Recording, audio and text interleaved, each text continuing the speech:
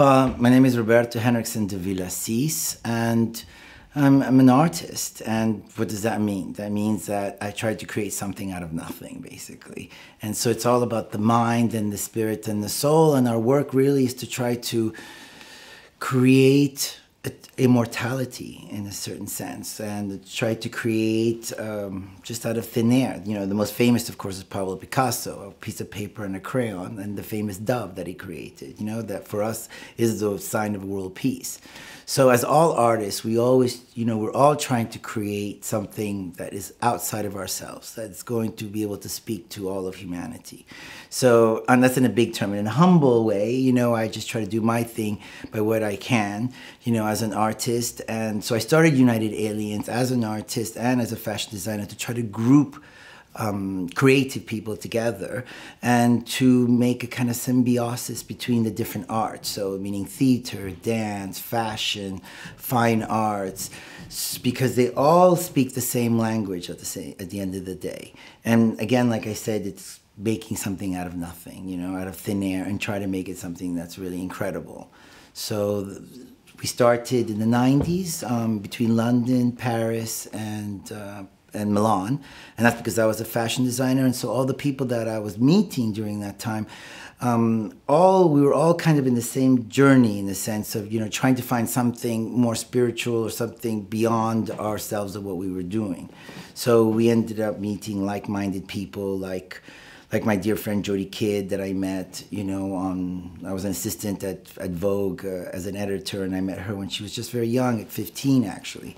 And, you know, funny enough, she's the one who kind of got me back into the whole alien thing, because I had seen a UFO when I was very young, and, you know, we're not allowed to talk about seeing UFOs or aliens or anything like that. And she was, you know, 15 and spoke about it very freely and openly. And I was like, well, have you ever seen a UFO? And she was like, no. I'm like, well, I have. And she's like, oh my God. So I was like, oh wow, actually people are not so scared about talking about the UFO situation. And I mean, I don't know whether they're real or not, but I saw, you know, more than once unidentified flying objects. And so, you know, a few years ago when I started, I said, let's do an art collective, a fashion collective. I was like, what am I going to call it? And I was like, well, I'll call it United Aliens. Because in the sense of, you know, the whole story of, like, you know, here we are on this planet Earth, and are we, you know, we're all alienated from one another, but if we get together, we're stronger. And so that's how it started. And then we started just off by calling us United Aliens, and then we turned into United Aliens Artists. And then over time we became, which, you know, the high point of United Aliens Artists was, you know, we were having art shows all over the world, and all of our campaigns were all media campaigns, because I realized that art had to leave the gallery space, had to leave the museum space, and it had to go into the public forum if you really want to make an impact. So we worked with magazines like Dazed and Confused, in England actually was where we, you know, first started it, and Donna Trope, who was one of the great photographers, and so she did the campaign, Jody did the campaign, Jake and Dinos Chapman, who are a great Britpop artist, Farushka. So, you know, it was all these different people. We all came together, and then we would do happenings, and we would do events, and we used fashion as a platform. And so that's how we started, and then it evolved to the point where we were the first fashion, let's say, people who were accepted to be part of the Art Basel Art Limited installation, which was a very famous show that happened in the year 2000, and they selected only 40 artists out of the 1,000 artists that could have been selected to represent what art was happening today. And we were one of the first 40 artists, actually. So we really are officially part of the art world and part of the fashion world. And so I'm trying to bring those worlds together, because usually the art world doesn't like the fashion world doesn't like the art world. And this was early on. Now things have evolved, you know, and now you have a lot of symbiosis between art and fashion. And where we've now grown as matured, we turned into a foundation. And in the mid 2004, around there, we really, no, even a little bit earlier, we started going, our energy was focused into helping charities, into helping the well-being of other people. And first was the ecology and the environment, and, you know, to try to eradicate poverty. So, sorry. So in about 2008, I started really like thinking about, you know, what I wanted to do, and, you know, what was my purpose. in itself. And I said, we have the charities, and again, because we all come, or at least a part of our United Aliens, we're so focused on the arts. And then, when you're an artist, you have to think, how am I going to get the word out there? So the slogan came up of glamour saves the world, because in a way it's ironic. It's the epitome, the opposite. People think of glamorous people and they don't think of people that they're helping the world or anything. But there actually are quite a lot of people from the glamorous world, the world from the elite, let's say, the top 1%. Not all the top 1% are horrible. There is a very, very, very, generous group within that. And they've always been helping. And so they've started helping. So when I reached out, because before it was just our family money, family foundation, but then we reached out to have other families help us. So, one of the families was the Berger family from Switzerland.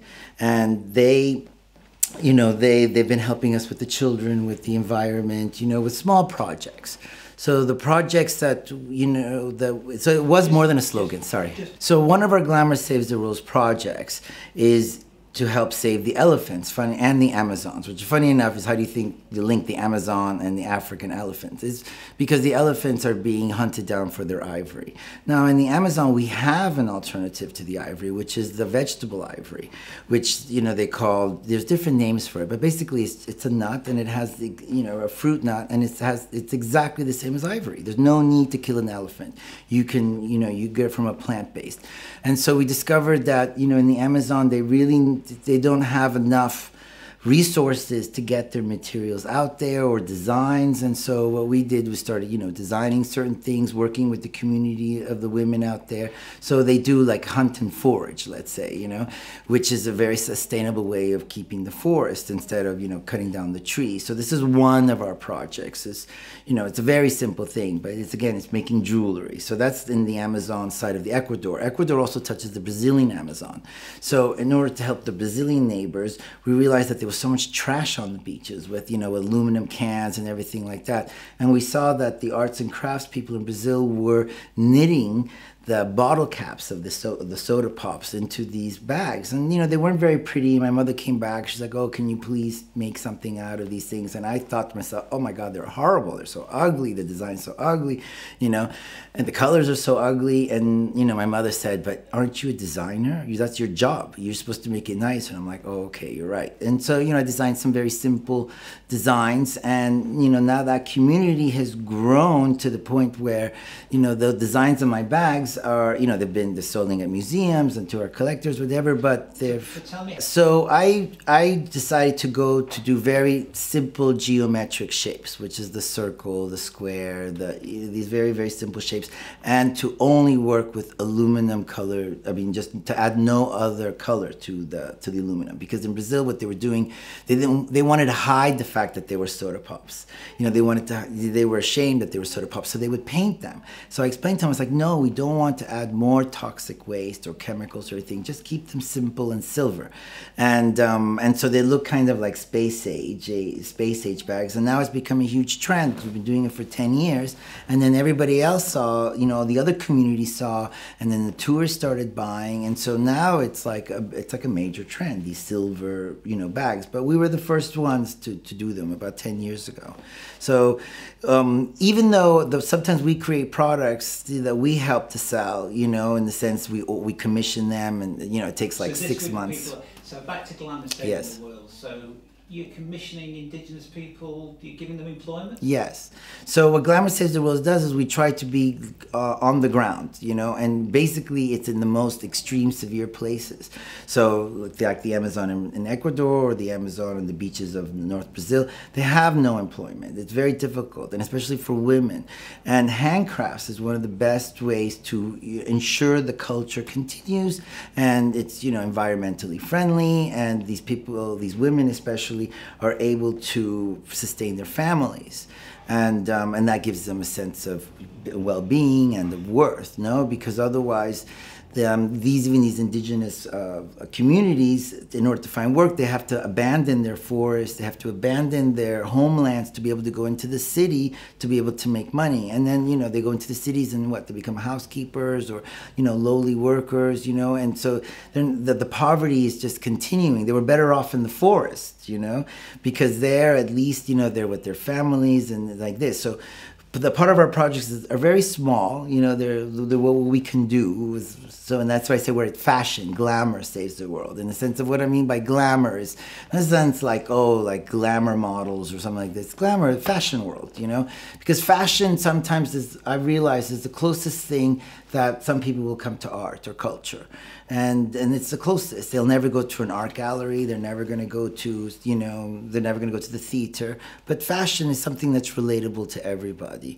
And so fashion as a way of communication to get larger, broader issues, I think is a great platform. So, the very famous artists, of the most world's famous artists, Van Gogh, as you would say, or Picasso, have always been considered geniuses, but somehow they've always been considered on the border or on the fringes of society, almost like crazy people. And in a way, maybe they are, because they're seeing things that are different from other people, and so they're slightly ostracized. And in fashion, that happens to us as creative people as well. The elite designers of the elite world of the fashion world, let's say the Ivory Tower, you might consider the most famous one who died is Alexander McQueen. He became a victim, in a way, of his situation, of his success, of becoming a multinational corporation, because he's an artist. He was a very strong artist. He knew his vision. He had it all together. But I think what ended up happening with him is that he got crushed by this big system, because all of a sudden he was $1 billion designer. And he just, I don't know what happened to Alexander. I don't want to go too much with his story. But I think the pressures of him, of his situation, of his sexuality, of, the pressures of the businesses and the pressures that the business people put on you as an artist. And because what happens in a lot in the fashion world is that they love to have, they want all the craziness, they want the avant-gardeness, and they want you to be extremely out there. And then once you reach a certain fame or name or something, then they want to liquidate, or they want to just, filter down your concept into a simple handbag or something. And then if you're not able to make a hit handbag, then they just throw you out, because they're like, oh yeah, you're a great big designer, but you haven't been able to make a hit bag. And I've actually heard this quite a few times. So the fashion industry, that's probably one of the most well-known who got hit in England. But I think somebody who, also had a very big impact on English fashion and style is Isabella Blow. So Isabella, not well known, but she was a long-time journalist and stylist for the Tatler, and she was one of the great ladies, aristocratic ladies of England, who helped discover so much talent from the art world and from the fashion world. I mean, the most famous is Alexander McQueen, probably, and the most famous one living today is Philip Tracy with the hats, and she really adopted them as children. And she suffered quite a lot from, it's not because of the fashion, but she suffered quite a lot from the Cinderella complex of, always feeling or getting something, not what she should have, in a way. And the fashion world, she felt, also had treated her very badly, because she had done so much for the industry and done so much, and she just felt, in a way that they didn't respond. And actually, she was leaving the fashion world, when at the very end, in the sense that she wasn't really so interested in the fashion world anymore at the end of her life, actually after her second attempt to suicide, or maybe it was even her third. And actually, I hate to say it, but she actually became a much nicer person, having gone through all these traumas and survived the suicides. At the end of her life, she was very empathetic, and she really had turned a new leaf. And she was just like really sweet because I had first met her in the 1990s in her big heyday. And she was a little bit arrogant, she was a little bit like this, And so, lovely, but I don't know, somehow or other she changed as well. She had turned a new leaf. And so Izzy, we had become great friends, and it took me 10 years to make her first dress because it was kind of intimidating because, you know, she was McQueen's child, baby, you know, muse and everything. And so it took me 10 years to make her first dress. And it was when she was in the sanatorium, when she was getting well, I kind of channeled her and said, oh, let me make her dress and so that she'll wear it when she gets out, because I didn't want to think that she was going to die in a mental hospital. So I make this beautiful Edwardian black dress for her. And then when she does finally get out, and, you know, we have the fitting and she's like, oh, you know, you made exactly what I wanted, you know. And so I was like, oh, great, you know, and she couldn't believe it that I was thinking of her when she was at the mental health. She's like, you really? And I was like, yes, of course, Izzy. And so I think what happens a lot to these people who are very depressed like that, they feel like people aren't really thinking of them. They don't feel like they're, you know, part. And so that's part of this big campaign that we want to do, is just reach out and say hello, talk to them, talk to anybody, you know, and especially if you feel like somebody's depressed or they're vulnerable because of their situation.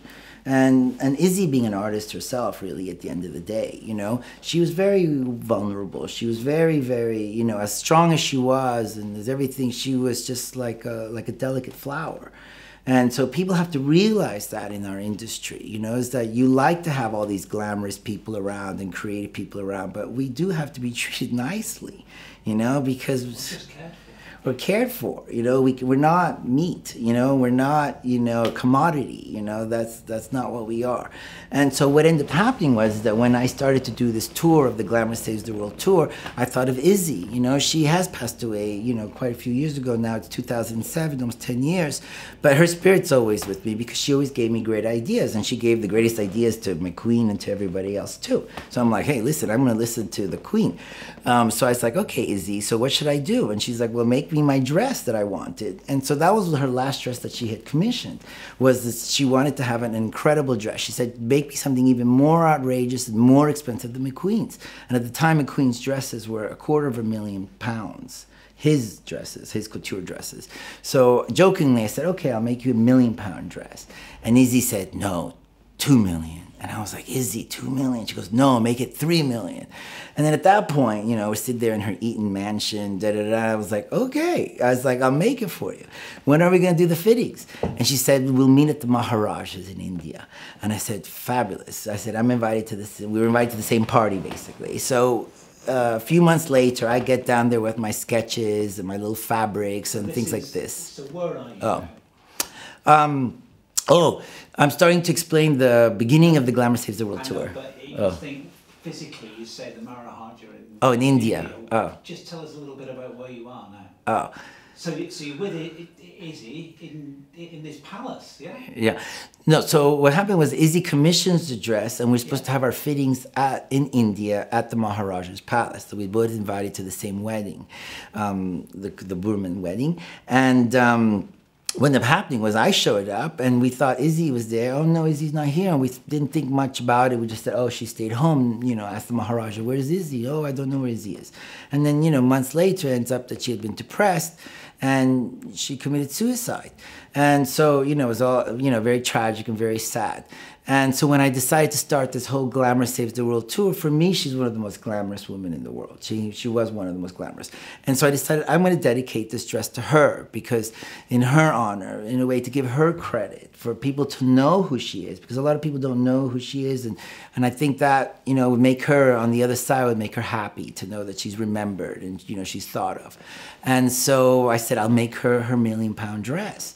So, and everybody thought I was crazy, but I was like, no, I'm going to listen to what she said. And so I started making, you know, my sketches and my plans and my tour, and a Brazilian benefactor, one of the philanthropists of Brazil from the ballet, we meet. And I also do a project with the ballet, and he was a sponsor of the ballet, and I explained to him my project of the £1 million dress in honor of Izzy. And he says, I love it, that's great, it's all for charity, and it comes with, you know, it comes with a ballet, it comes with the musicians, you know, it's a whole theater that goes around this world. Because that's what fashion is, in a way. It's like a theater, it's like a giant circus, in a way. So it's like the circus coming to town.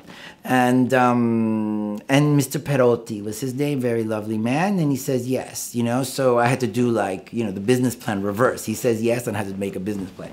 But in any case, he says yes, and, you know, 3 weeks later, this is only just a few weeks ago. This was right before coming to London, you know, for the London Fashion Week, and he commits suicide.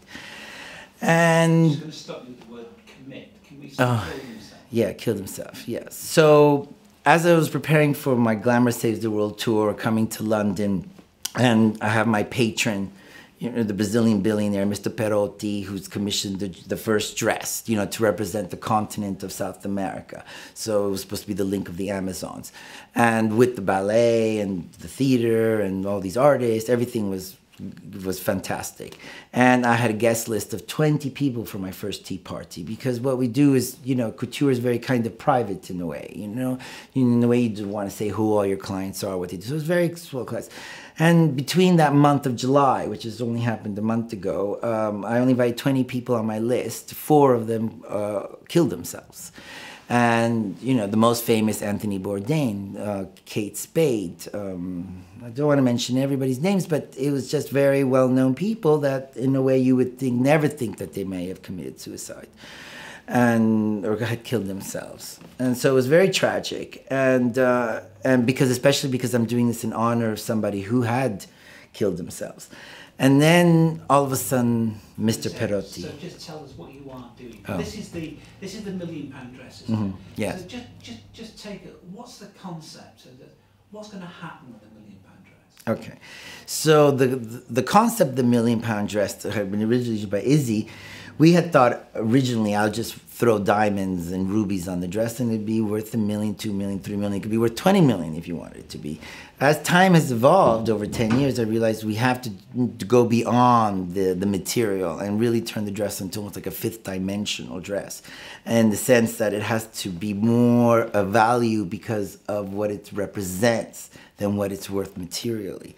So what I wanted to incorporate within our £1 million dress is all the different charities that are associated with the dress. Each dress will represent the 7 continents. So South America, North America, Europe, the Middle East. And we will focus on the culture of each continent and the artists of each country, the music, the theater, and we will travel to each place as the couture on the road, because we can create anywhere, So, and then at the end, we always have to show up in Paris because we're using fashion and haute couture as the base. Yeah.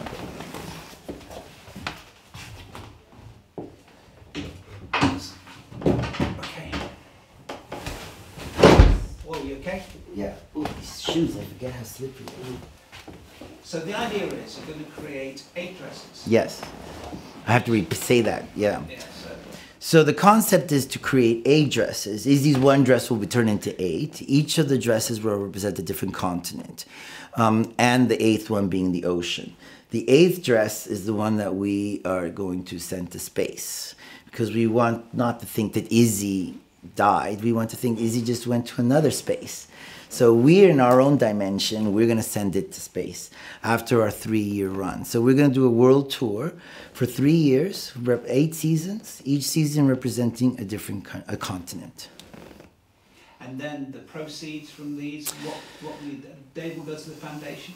Yes, so all the proceeds will go to the different charities within each continent. So that it's a global effort to help change the world, to make it better, to make it more beautiful, to improve the livelihoods of people on the ground, meaning really the poorest people, the ones who are most fragile, meaning women, single women, women out in situations where there's no work, children, orphans, and the environment.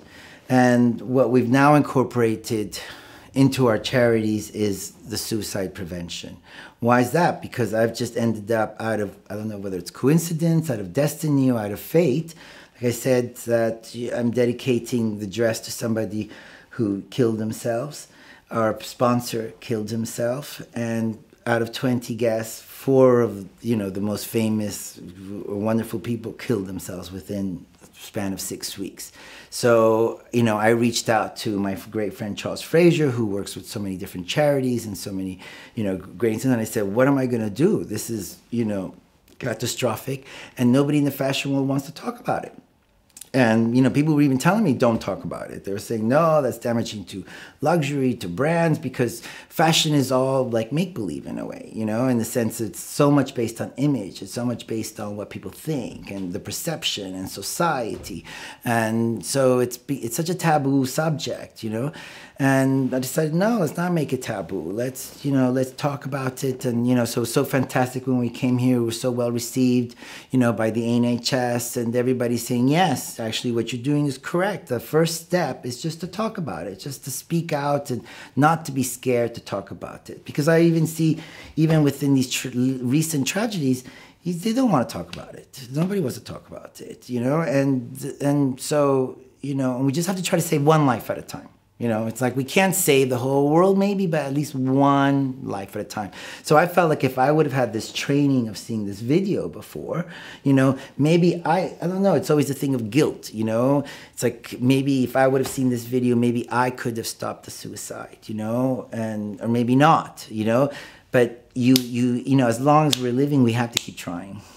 So when we came to England, you know, one of the first charities we want to support is Zero Suicide Alliance, because it's such an important subject to talk about. Why? Because all of a sudden I learned that the #1 killer in England for men under 50 is suicide.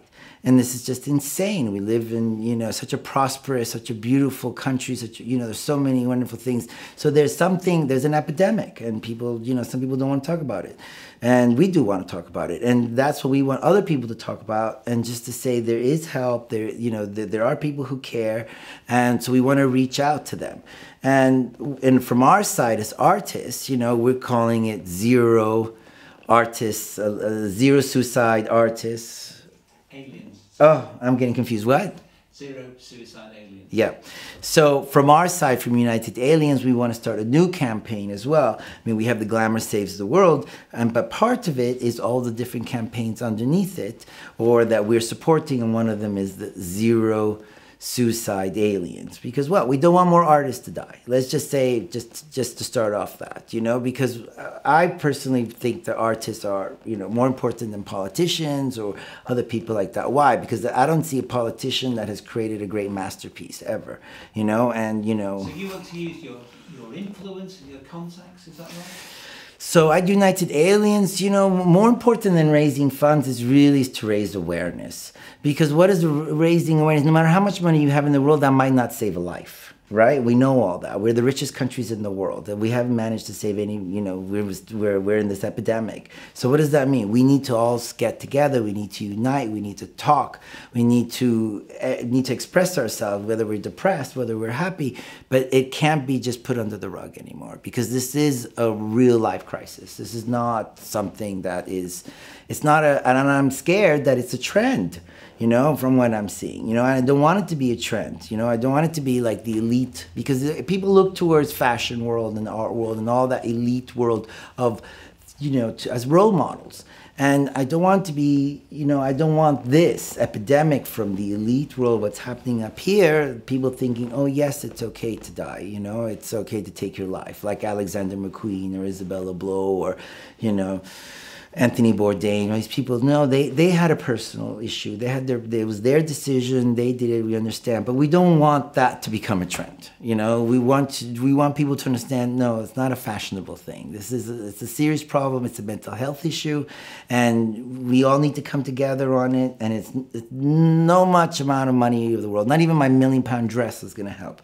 But at least maybe, you know, just like you say, just talking on the street corner to somebody that just looks depressed and just go, hi, how are you? Because what it seems to be that's happening is a lot of them feel isolated, that they're not heard, you know? And that's what leads them to you know, to take their life, because in a way it's a very violent thing to do. And as what we've learned is that, you know, one person committing suicide, it actually affects 20 other people, you know. And so when you start, so if you could imagine that 4 people on my list, plus my patron, which is number 5, just within that month, that's affected 100 people. You know, I mean, just for my patron alone, the city of ballet of Miami is affected. All the ballet kids in Brazil, they've all been waiting for their scholarships, you know. I mean, me, it's okay. I know I'll find another sponsor, you know, but it still affects me because I'm like, what's going on? This is an epidemic, you know. So this is why it's urgent. Well, I think if you really want to help support and you really want to help save a life, just talk to me. You know, just talk to anybody. And especially if you're in the stronger situation where you're seeing that somebody is going through problems or things like this, definitely reach out to them. Don't pretend that nothing, just have another cup of tea. No, this is no longer have another cup of tea. This is an epidemic that's going on and people have to talk about it. And so just talk to me, you know?